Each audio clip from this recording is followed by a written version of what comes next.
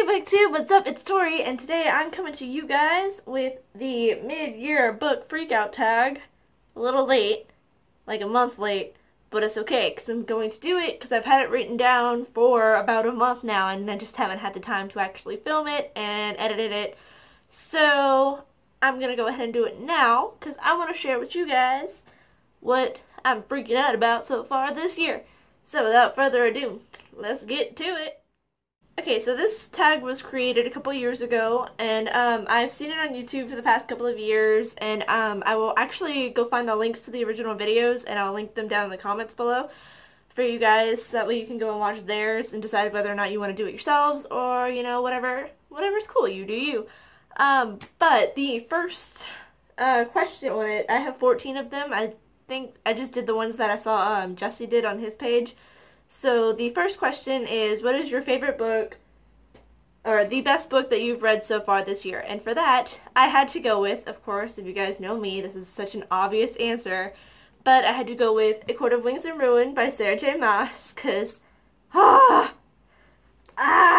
you haven't read this book, or this series, you guys need to do it, because, like, if you've seen this, if you've watched my channel before, or if you watch my channel, you guys would know that A Court of Mist and Fury is my child. It is my book child, and I'm in love with that book so much, and this was just such a great follow-up to that book, and, like, everything that went down in it was absolutely spectacularly amazing, and I don't know what I would do if I didn't have this book in my life, or this series in my life. I'd be so bored.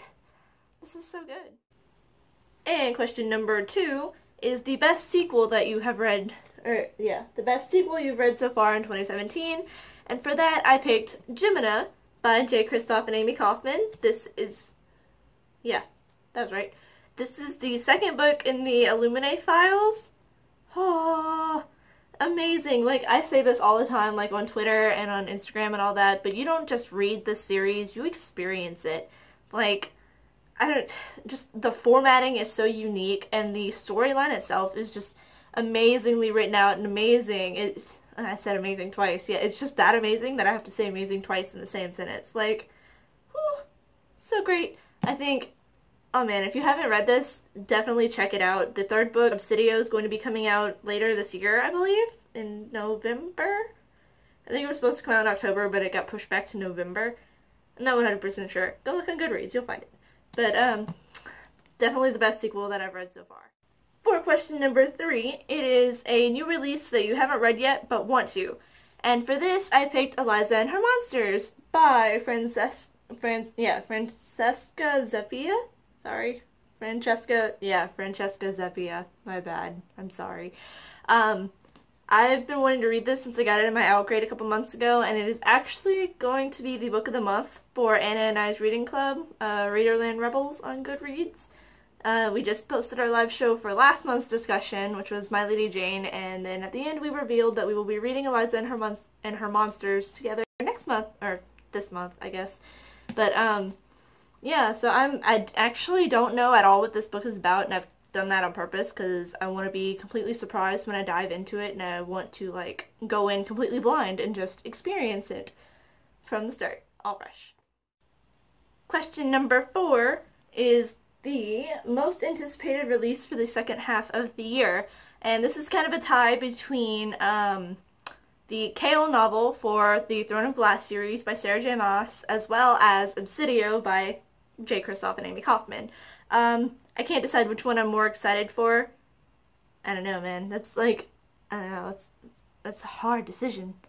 Both are gonna be, like, amazing no matter what, just because the authors are so spectacular that I know that nothing bad's going to come out of their work. It's just not possible. But, yeah, those are my two. Question number 5 is the biggest disappointment. And for that, I picked After the Woods by Kim Savage. It's not that I didn't like this book, because I did. It's just, I was expecting more from it than what came out of it. And so I was a little disappointed, but I did give it, I think I gave it a 3 out of 5 stars, roughly, on Goodreads. But it was really good. It's just, out of the books I've read so far this year, this one has the one that has excited me the least. Question number 6 is the biggest surprise, and for that I picked Daughter of the Pirate King by Trisha Levenseller. This book is awesome. Like, I got it in Owl Crate a few months ago, and I was like, what is this? The girl on the cover looks like Merida, but she's got a sword instead of a bow and arrow. So, I don't know, let's read it. This book was so funny. It was so good. It kept me totally enthralled in the story the entire time I was reading it, and honestly, I'm super excited for the sequel, which is Daughter of the Siren Queen. So that'll follow our character's mother. So I'm like uber excited about it, and I can't wait for it to come out. So yay. Okay, question number 7. Yes, is your favorite new author or debut author? Now this can be a debut author or an author that is new to you. And for that I picked Stephanie Garber, the author of Caraval. I don't believe she's a new author. I believe she's written some other things before, but she was new to me. This is the first book I've read by her, and I absolutely loved this. It was a total mind F. Like, I was so thrown off by everything that was thrown at me in this book that I didn't even have a way to suspect who was the actual mastermind behind everything that happened. And I think that is something that I look forward to in a book, and I think that is an amazing quality that can, or an amazing aspect that can happen when reading a book. And so therefore I absolutely adore, ooh, pretty, sorry, got distracted. I absolutely adore Stephanie Garber's writing style. And I really want to know what's going to happen in the next book. There's so many questions that I want answered. But, if you want to know those questions, you can go look at the video of the live show that Anna and I did for the month of June? Yeah, June. That's when we read Caraval. We did a live show and posted discussions about it for Readerland Rebels, so go check that out because it's super cool. Number 9 is your newest fictional crush, and for this I've got to bring back Caraval again because that would be Julian from Caraval. He's the male lead character in this book, and whew, he's gorgeous. Like, I would love to have me a Julian. Okay, weird me is gone, semi-normal me is back, and the next question is your favorite fictional character, new fictional character? Yeah, newest favorite character, sorry. And that is Mariko from The Flame of the Mist by Renee Ahdieh. I just read this book for the biannual Bibliothon and Booktubeathon last week. And y'all, this book is awesome. Like, it is action-packed, and it's kind of a Mulan retelling. Sorry, the book checker is coming off. Okay. It's kind of a Mulan retelling sort of thing going with it, and it's super, like, action-y and... action-y? Is that even a word? It's super action-packed. And there's a lot going on story-wise with the characters, like the different characters amongst themselves.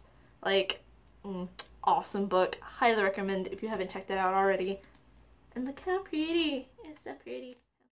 Question number 10 is a book that made you cry, and for this I actually have 2 options. The first one is a very obvious one that made most people who read it cry, and that is 13 Reasons Why by Jay Asher. This book broke my heart. Repeatedly. I cried so much for this and for the show, because I watched the show too.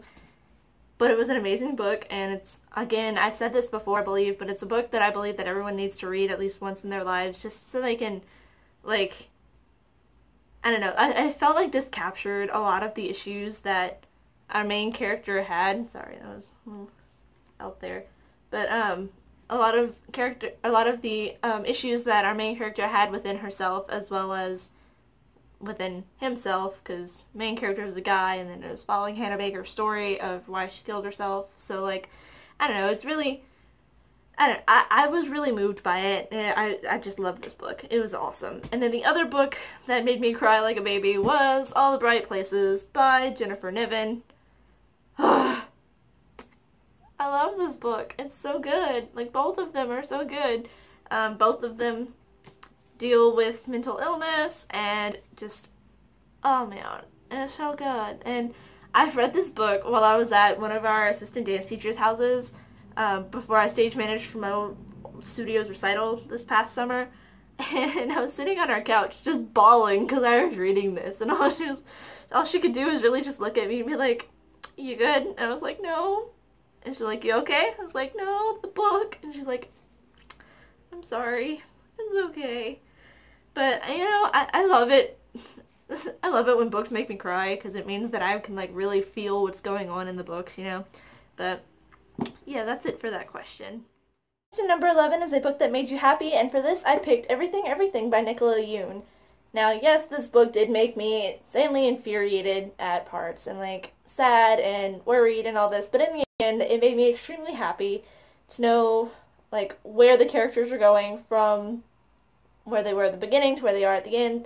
And sorry, I'm trying not to spoil anything for anyone who hasn't read it or seen the movie, but I really, really love this book. You can actually hear my thoughts on it a little bit in a lot greater detail in the live show that Anna and I did in May?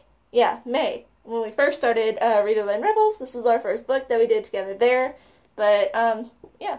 So, it made me happy, and I really love this book. Question numero 12 is that's number 12, for those of you who don't know, the most beautiful book you've bought so far this year. It can also be received.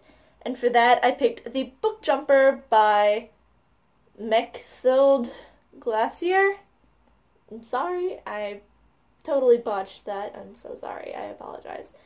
But it's so pretty.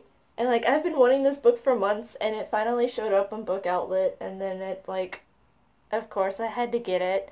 And it's just, it's beautiful. Like, oh, it's so pretty. Sorry, I put it down to where you can't even see it. But I want to read this book soon, so I want to know I don't know what it's about other than the fact that the main character can jump through stories, and I don't really want to know what it's about until I read it, because I like to be fully surprised by the books. But yeah, excuse me, this is the most beautiful book I've gotten so far this year. So pretty. And question number 13, yes, is what books do you need to finish by the end of the year? And I have a couple of them that I want to put on here. And so I've got the Delirium trilogy by Lauren Oliver.